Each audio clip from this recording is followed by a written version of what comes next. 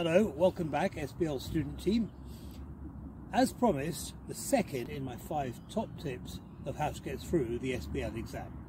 And this tip is critically important, not just because I say it, but because the examiner says it, as always. And that is the application stage of the answer that you present in the exam. What do I mean by that?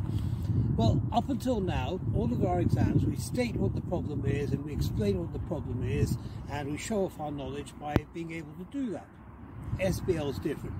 With SBL, as the professional, as the expert, you need to apply a solution to the problem.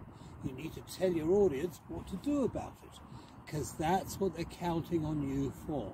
And that is what most students forget to include. So state the problem, explain the problem, and then apply your solution and communicate it in the right way to the audience. You'll get your marks, and easily over the 50% required. See you for the next one tomorrow. Ciao for now.